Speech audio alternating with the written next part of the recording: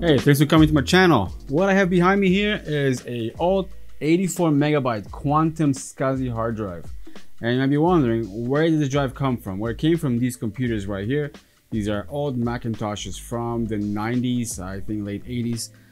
These computers came in for data recovery along with a very big iBook G4. So, I'll accept any challenge when it comes to data recovery. So we took that on, and here we are with these computers. So I'm not going to talk too much. You know what to do. Like and share, follow these videos. It really helps the channel. So let's get this done and see what's on these computers and on these hard drives.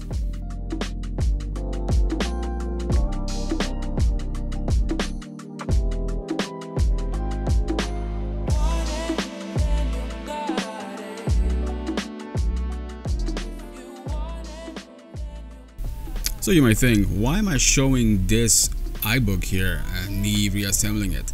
Well, there's a reason. Because part of this job was actually to recover data mainly from this iBook. And I gotta say, this is one of the hardest laptops I've ever had to take apart. And thank goodness for 8-Bit Guy. If you haven't seen his channel, you should check it out. A lot of retro computer stuff there. He had a video on how to disassemble it. Now, if you pay close attention, I actually screwed up a few times putting it back together. Somewhere around here when I was plugging in the keyboard, I put this panel back on and I forgot to plug in the keyboard, and you can see me putting the top case back on, and just somewhere here I realized, yeah, can't plug in the keyboard, and here I'm screwing it so I can put the keyboard back in. I think I also missed a few screws putting this thing back together. I'm gonna have to reassemble this thing one more time. But anyways, this laptop is just a nightmare to take apart and put back together, and if you really don't know what you're doing here, you can really mess it up because there's a lot of screws, different sizes, different lengths. It's just very difficult to take it apart. There's also little magnets you have to remove and put back together. It's not fun. I don't want to do this again.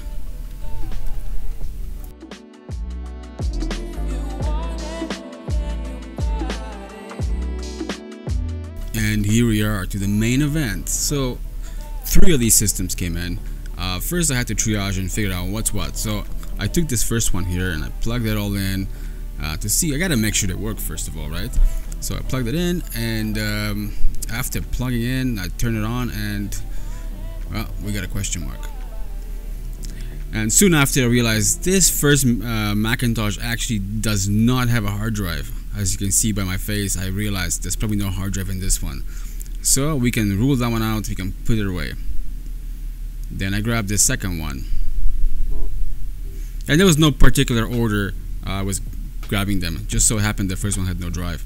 So this one here, as soon as I plugged it in and powered it on and I listened to the system itself, I could hear a hard drive. But as you can see on the screen, couldn't see anything. It was just, I'm sure just the cap needs to be fixed, but it wasn't a repair operation. This was strictly data recovery. So we know this one's got a drive, so we're gonna put this one aside. And now onto the third one.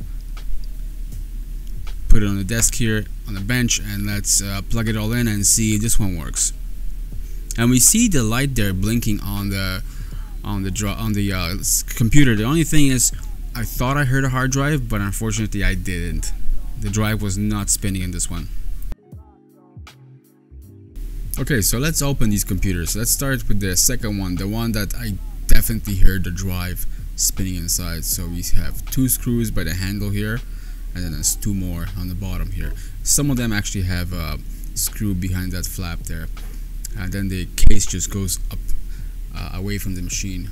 Sometimes it's kind of sticky and it won't move, but so let's unscrew all the screws. Here's the first one that's coming up right now, and they were pretty tight. I had a hard time twisting the screws out, maybe because the screwdriver is so small. It would have been nicer if I had a much longer one so I can really grab the handle and turn it. Plus, these computers haven't been open in how many years? At least 20. Let's speed this up a little bit. I'm just checking for screws under the flap here. You can see the color of the case discolored from UV light over time. And we're going to loosen the last screw here. And we got the back case taken off. Now, very important here, if you work on CRT monitors, you have to be careful because you can get a serious electric shock by touching the tube. So especially don't touch anywhere there. I'm supposed to discharge it, but I don't work on these, so I'm not exactly sure how to discharge it. I think you have to remove that red wire that goes to the side of the CRT tube and stick a grounded screwdriver in there, but don't know any of that, not gonna do it. So here's the drive. Let's take the screws out. The ones on that side were easy. Now I'm trying to figure out how to take off the other ones. It's not exactly the easiest thing, so I think the side panel's gotta come out.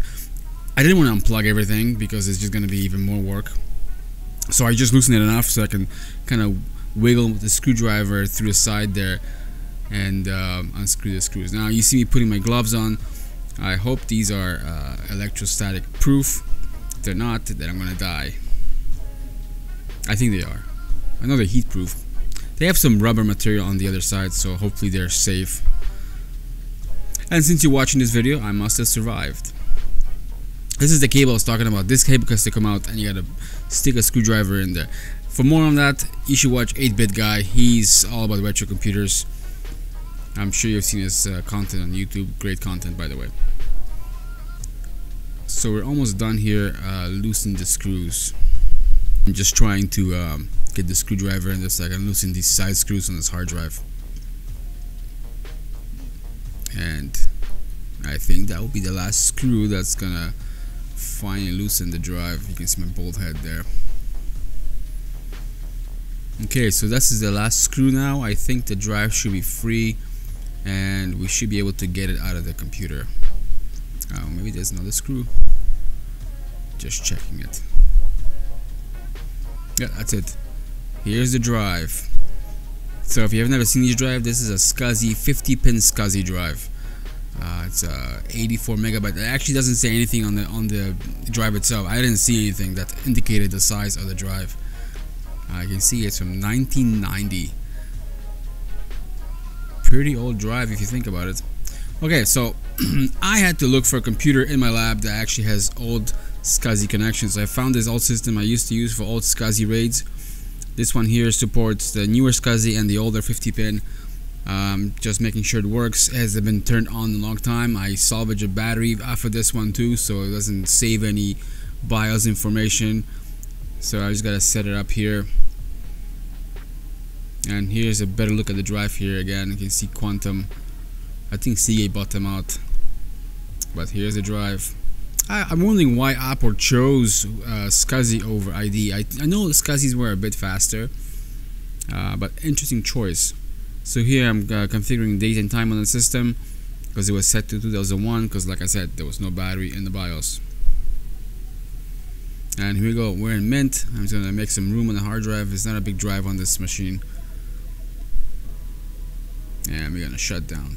Okay, now I'm gonna plug the drive in. SCSI cables need termination at the end, so there's a terminator at the end of this cable, which is good. Otherwise, the drive would not show up.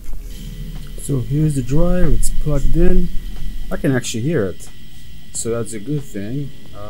Not sure how much the video picks up here, but it's definitely drive spinning, and hopefully it's gonna show up in disk management here on Linux. We got light blinking here on the SCSI card, so that's a good sign as well. So we'll know in a minute where we at with this drive. So okay, so we boot it up. Let's see what happens.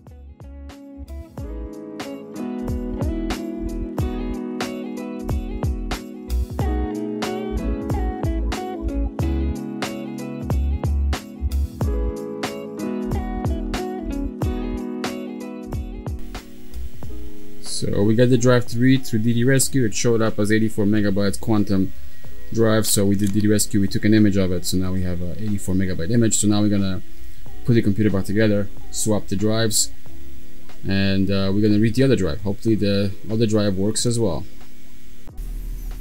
And the reassembly is pretty quick. You just have to go backwards how the drive was taken apart. Sorry, the computer. I'm just gonna plug in all the wires. I have a problem with one of the fan wires. Get the screws back in. Put the case back on, and we're done with the system. Let's get the next one up on the bench and take this one apart. You can see the model number. This is Macintosh SE. I think this one's a bit older. This is from 1988, so I think the first one we did was from 1990. this one's a bit older. So we got the case off, and now we see the drive. This is a much older SCSI drive. You can see the how thick it is, and the Monolith connection for power is a little bit different. It's kind of plugged on an angle. I mean, it's the same connection as we all know. If you work on computers, you've seen these connections, but the connection is from the bottom a little bit. So I'm trying to figure out if I can get this drive out of here. I'm just looking over how the drive is mounted. This one is a little bit different than the first one we took apart. We have the bottom shields here. So I don't really see screws that I can loosen. I see screws on the side to loosen, but I don't think I'm going to be able to get this drive out of here that easily. So maybe you gotta think of a different solution here. So that's how I have it plugged in. I ended up connecting the SCSI cable to the drive directly from my recovery machine and hooking up Molex cable from that machine as well. So I supply the power from this computer you see here into the Macintosh, and I also moved the SCSI cable over. It was just easier that way instead of me trying to figure out how to get the drive out. It was just, I didn't want to waste time. So you can see the light is on. The drive did not spin up, unfortunately, and I couldn't figure out why. I think this drive is seized. These older drives, they do seize easily. We're not going to go any further. We're going to ask the client what he wants to do. I think we got his other data, so he's pretty happy with that. So the drive does not show up, but if you look here, the light is blinking, so it's, I don't know if the problem is caused that I'm on a different part of the cable. That could be causing it. But I'm going to play around with it off camera, and then if I get it to work, I'll continue filming. So I'm almost certain the drive is dead because I plugged the power in from the computer itself and the SCSI card back into the system, and you can see it blinking, but it's not really working. And you can see here on the screen that it's asking for the drive, so it's not really seeing the drive. So I think this one's not going to be recovered. So it's okay. We got 2 out of 4. One had no hard drive, so that was expected not to get anything. Well, one had a drive that we recovered already. This one had a drive, but the drive doesn't work. And the last one was the iBook, which we got full image from. So I think 2 out of 4 is pretty good. The client was mostly after the iBook, but it's good that we got at least one of the Macintoshes. I'm pretty happy with that result. That's it for this video. I don't think I'm gonna have any more vintage stuff coming up anytime soon because this stuff doesn't come here that often, but when it does, I will make sure to make a video on this because this was quite interesting. Even for me, working on these things, I thoroughly enjoyed it working on these kind of computers. This is the kind of stuff I saw when I was younger. I mean, these computers go back to the 80s, and I'm in my 40s. So I've seen these computers, I just never had them. My first computer was a Commodore 64. And then I had an IBM, but definitely it's fun to work on these systems. Anyways, thanks for watching. Make sure you subscribe for more content. I will continue making videos from Mondays. Make sure you share, like, subscribe, drop a comment, tell me what you like and what you didn't like.